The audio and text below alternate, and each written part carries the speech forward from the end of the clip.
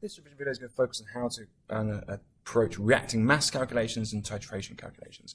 I'm going to use a graphical method because I think it helps to visualize what's going on here. But essentially, it always breaks down for reacting mass calculations into 3 simple steps. And I've got my mass and mole zone to try and emphasize those steps.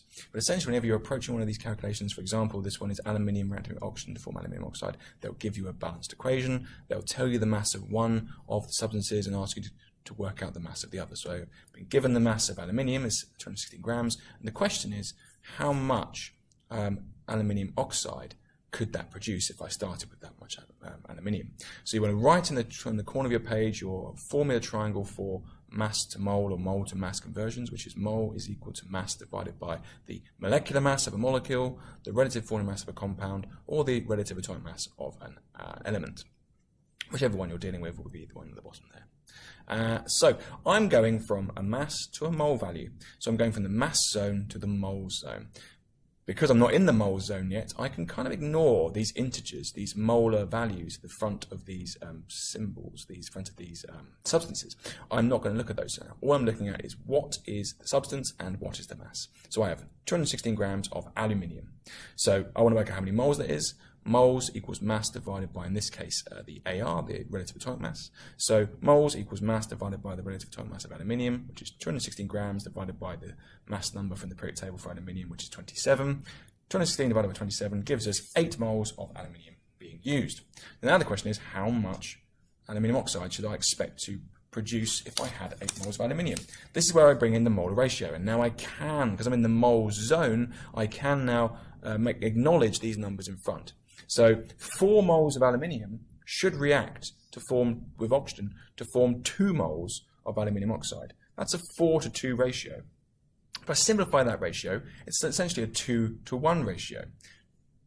So if I know that I'll make half as much aluminium oxide, if you like, or it's a 2:1 ratio of aluminium to aluminium oxide, if I divide my moles of aluminium by 2, that will tell me how many moles of aluminium oxide I should produce. So 8 divided by 2, following my ratio of 2:1, is 4 moles of aluminium oxide. Okay? And now I want to work out what mass 4 moles of aluminium oxide represents. So I'm going from the mole zone to the mass zone. Because I'm coming out of the mole zone, I can ignore the integers in front, because I've already dealt with those in the molar ratio. So I'm ignoring these numbers in front again. I'm just dealing with what is the mass of 4 moles of this substance. So mass, if I come here, mass is equal to moles times the RFM. So mass is moles times RFM of aluminium oxide. That's 4 times the relative formula mass of aluminium oxide, which is 2 aluminiums and 3 oxygens, 2 times 27 for the aluminiums, 3 times 16 for the oxygens, so that's 4 times 102 being the total of those values there. 4 times 102 gives me my mass of aluminium oxide. As in grams, that's going to be 408 grams. So that's an example of a simple reacting mass calculation using a graphical method. But essentially it breaks down into 3 steps. It's mass to moles, molar ratio, moles to mass. Great thing is, it can be used in any context and in any direction. So I can even go backwards in theory. So this is me working backwards from lithium nitride back to lithium. So how much lithium nitride is made from lithium? We can say, if I know I make or have made 175 grams of lithium nitride, how much lithium was required to make this lithium nitride? Well, it's exactly the same process again. From going from mass zone to mole zone, and we're going from mass to moles, I can ignore the integers in front because they are not useful yet until I'm in the mole zone. I don't need to worry about the molar ratio until later, so I'm actually going to ignore the molar integers for the moment and just deal with what is the substance and what is the mass. So 175 grams of lithium nitride. And I want to work out moles. So moles equals mass divided by, in this case, RFM. So moles equals mass divided by the RFM of lithium nitride. 165 grams divided by the relative formula mass of lithium nitride, which is 3 lithiums, 3 times 7, and 1 nitrogen plus 14 for the total mass. That's 175 divided by 35, giving me currently 5 moles of lithium nitride. The question now is, how many moles of lithium was required to make 5 moles of lithium nitride? Well, we can see here it's a 6:2 ratio in terms of lithium to lithium nitride. Simplify it down, essentially we're saying 3:1. 3:1 ratio of lithium to lithium nitride. So if I times this value by 3, that ratio, I should have made that many moles of lithium nitride from 15 moles of lithium. And now I'm going from the mole zone back into the mass zone. So going from moles to mass, all you need to do is to times by the relative mass of lithium. So mass equals moles times relative mass of relative atomic mass in this case. So mass equals moles times AR, 15 times 7.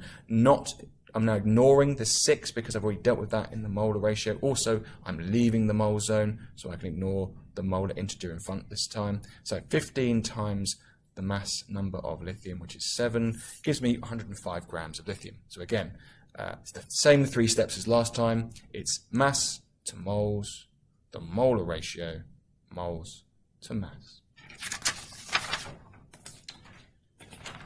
We can also have a go at a titration calculation. These are usually the back of paper 1 questions, and they often scare people because they look quite intimidating initially. But I'm going to try and simplify this down and make it as simple as possible. So you're always given the balanced equation, and the question will look like this. Give me a second to read that.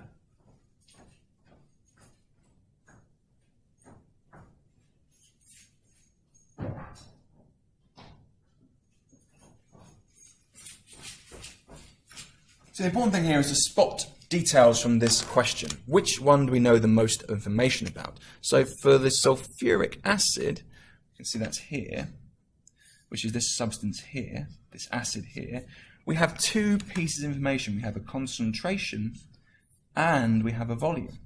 Whereas for the potassium hydroxide, which is the alkali represented here, we only have 1 piece of information, which is a volume. So which one do we start with? Well, we're going to start with the one we know the most information about, which is the sulfuric acid in this example. That's our starting point. That's where we enter this calculation from. Now, it's a different formula triangle this time. We're working out concentrations. So concentration equals moles over volume. Concentration is equal to the mole divided by the volume in decimeters. A decimeter is essentially the chemical speak for a litre. There are 1,000 centimeters cubed in 1 decimeter cubed. So therefore, to convert centimeters cubed values into decimeter cubed values, you must divide by 1,000. And that's the thing people always forget, to convert these centimeter cubed volumes into decimeters cubed by dividing these values by 1,000. Keep that in mind for later. So, step 1 after the balance equation in the calculation is to work out the moles of the thing we know the concentration of, and that would be the sulfuric acid, because we can see it has a concentration here. And I can convert a volume and a concentration into a molar value. So moles, as you can see here, is equal to concentration times volume. So that's this calculation here for the known concentration, which in this case is the sulfuric acid. But my volume's wrong. It's in the wrong magnitude of unit. It's in centimeters cubed, and actually both the concentration and the volume need to be in decimeters cubed, or measured against decimeters cubed. So if I divide 30 by 1,000, I convert this centimeters cubed value here into a decimeters cubed value, and then I can roll on with my calculation. So moles equals concentration times volume. So if I times the concentration and volume together, I get 0.045 moles of sulfuric acid. Now I'm being asked to work out the moles of the unknown concentration, i.e. the moles of the thing I didn't know the concentration of initially. That's the potassium hydroxide, because I've only got a volume. And now I'm going to come to the molar ratio again. So I can see from this balanced equation that there's no number in front of this H2SO4, this sulfuric acid. So 1 mole of sulfuric acid reacts always with 2 moles of potassium hydroxide. That's a 1:2 ratio of the sulfuric acid to the potassium hydroxide. So what am I going to do to work out the concentration of my unknown? If I times that value for the moles previously by 2, I can work out the moles of the sodium hydroxide. So it would seem that that's 0.045 times 2, which is 0.09 moles of the potassium hydroxide. Just notice that I've flipped the potassium to a sodium for no reason. Apologies. Now, final thing I can work out now is the concentration of the unknown concentration. That was a bit weird there, but obviously I can now work out the concentration of the thing I don't know the concentration of, which is the potassium hydroxide. How do I do that? Well, concentration is equal to moles over volume in decimeters. And again, don't forget to convert that centimeters cubed value to decimeters, otherwise you've got the wrong magnitude of unit here for carrying on with this calculation. So the volume of the potassium hydroxide was 25 centimeters cubed. 25 centimeters cubed needs to be converted into decimeters cubed. So 25 divided by 1,000 becomes 0.025 decimeters cubed. At that point, we can carry on with the calculation. Concentration equals moles over volume.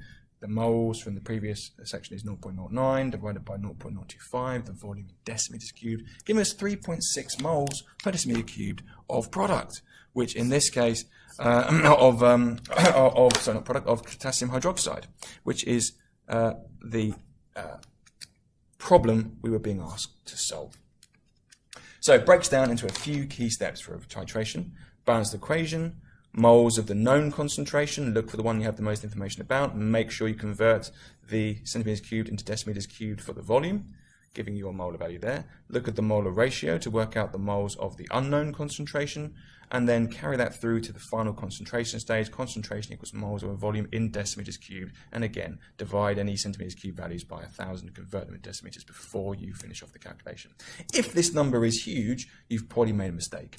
If this molar value, this mole per decimeter cubed value at the end for the concentration of whatever substance you're looking for, it gets above sort of 10, then chances are you've forgotten to divide by 1,000 for one of those volumes, and that's why this is gone wrong. So just be careful, always double check every calculation before you roll on through.